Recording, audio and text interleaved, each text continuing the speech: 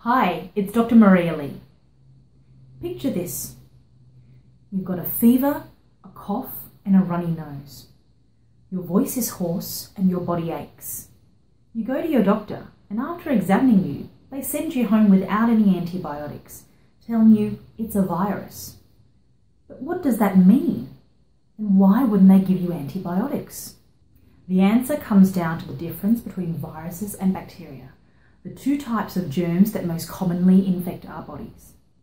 Bacteria are cells, and they cause disease by secreting toxins and competing with our own cells for vital nutrients. In contrast, viruses are not cells. They are tiny proteins that burrow into our cells and hide inside our cells, causing our cells to malfunction. Antibiotics work by killing bacterial cells while leaving our own cells untouched. Because viruses hide inside our cells, antibiotics can't touch them either. So by saying it's a virus, what your doctor is really saying is that antibiotics won't work for what you have.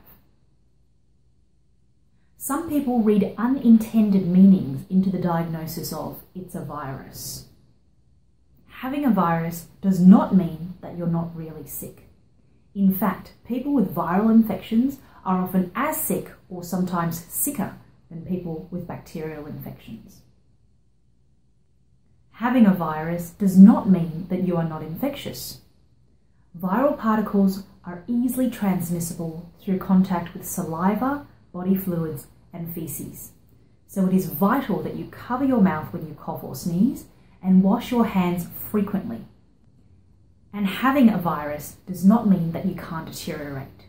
People with viral infections can occasionally develop complications. So if you are deteriorating, please revisit your doctor.